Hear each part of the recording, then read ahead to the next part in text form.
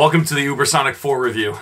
What's up guys, welcome back to another Tweener Head Tennis video today here on our channel. If you are new to the channel, hey, how's it going? My name's Phil, and this is where we get to talk about tennis in a more casual way for you guys to understand what's going on and off the court, and just to have some fun with the sport of tennis itself. Today we have a shoe review. Today we have the new Adidas Ubersonic 4s, the Ubersonic Top Secret men's shoe.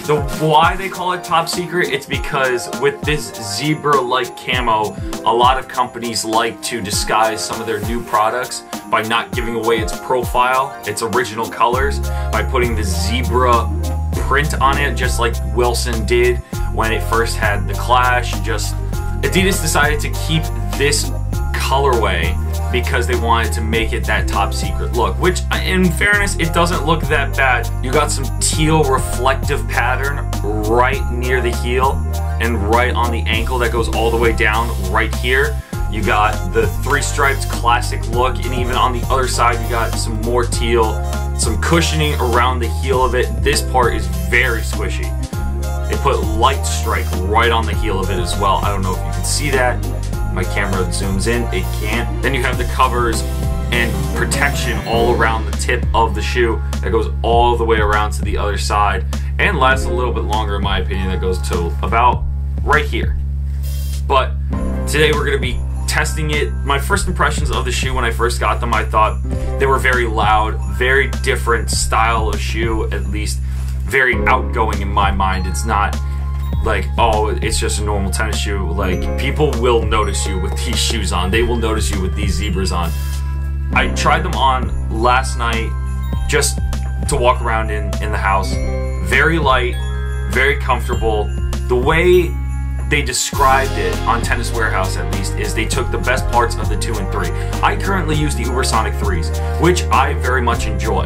And it seems like when I first saw these, it's a combination of the 2 and 3. And then once I looked at the description on Tennis Warehouse, it's exactly what they said, because they took the top part, the ankle, no tongue part from the 2s and put it on, and then the bottom, the treads, is very similar to the 3s that I use, and the bottoms as well. There's a lot more cushioning on the insole right here too. Feels like Court Boost, not necessarily, what's the other one, Ultra Boost, but that Court Boost material that they're using, very squishy. So it's gonna, I want to see how that feels when moving around on the court.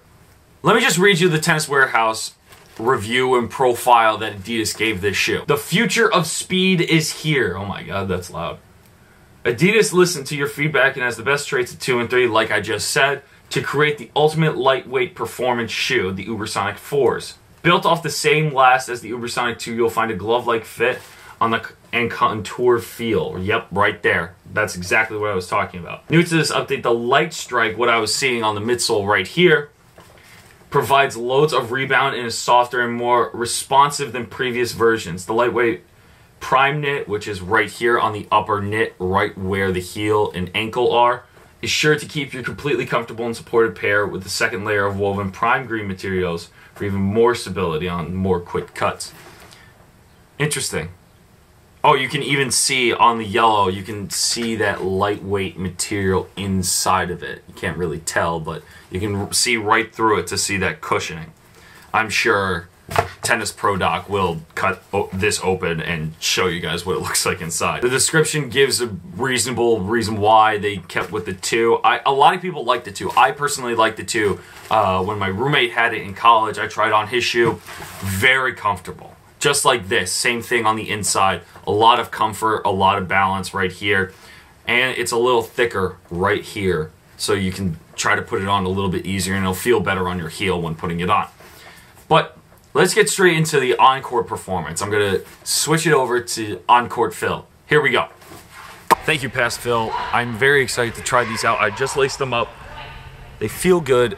First impressions, when I first step, there is a little bit of a crinkle right at where your toes connect to your foot, just because I don't know if it's the size of the shoe or the way it's made, but for me, when I step, I can feel that coming up into my foot, but maybe that's just when you first put them on. I still need to adjust to it. I haven't hit a ball yet with it, so we got the ball machine going.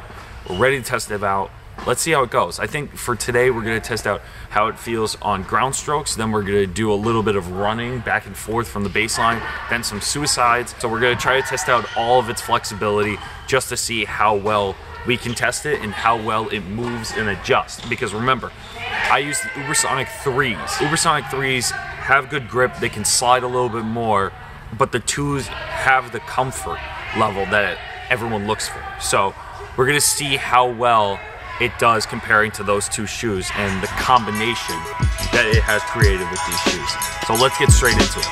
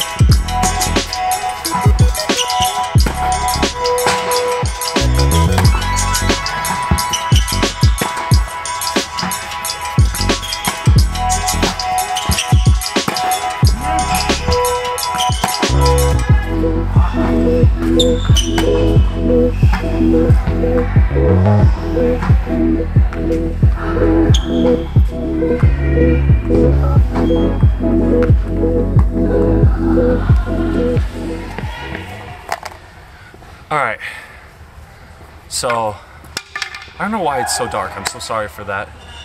But so far, good grip, maybe because they're right out of the box. That pressure that I'm feeling at the top of my foot, I figured out why that is. Let me show you. So right here on the shoe, there's the little plastic part, just like the same material that's above the black on the insole, on the inside of the shoe. There's a little piece of plastic that's outlining all the grooves here for the shoelaces. And there's one that they made right on the toe. And for me personally, that's pushing into my foot. That's pushing into my foot. And it's not bothering me just yet, but for me, it makes it a little bit more uncomfortable. We hit some balls, move side to side. Not too bad. Now let's do some running. Let's really put these to the test.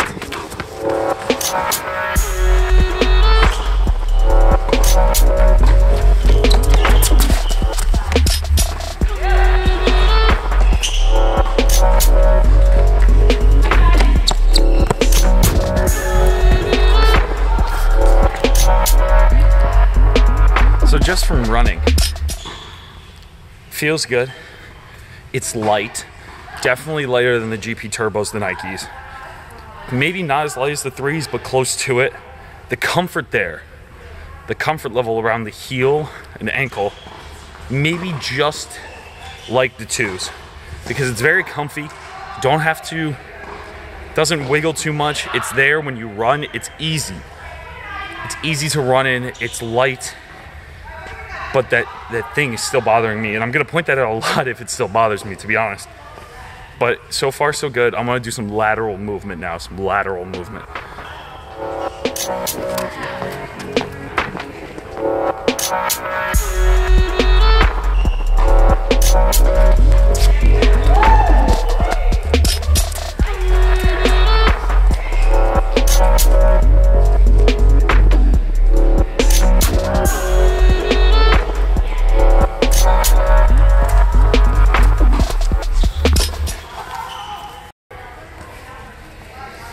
So in terms of these shoes, look, probably the second comfiest shoe that I wear compared to the GP Turbos. The GP Turbos are my favorite to use on hard court.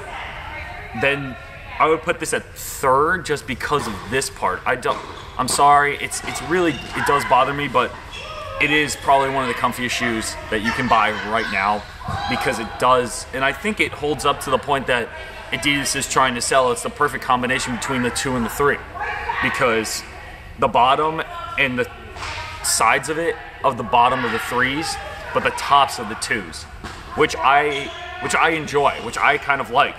And the style, like I said before earlier, good style. People will really notice that you're using tennis shoes and are trying to stand out.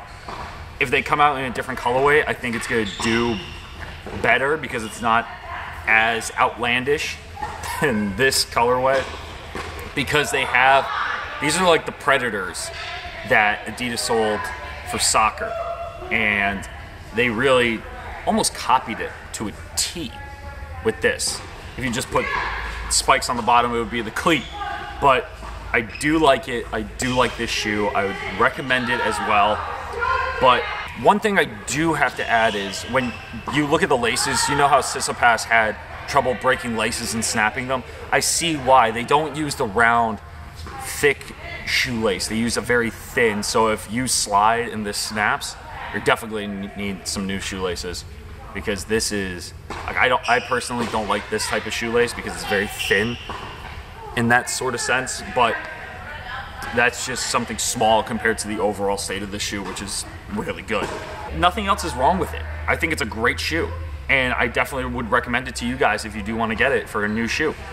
So if you guys did like this video and you want to see more type of content, make sure you leave a big like on this video, as well as making sure you subscribe to Tweener Head Tennis. Make sure to check us out on all our social medias, Facebook, Twitter, Instagram. All the links to those are down in the description below. And I hope everyone has a great and safe day. Hope to see you soon. Thanks, guys.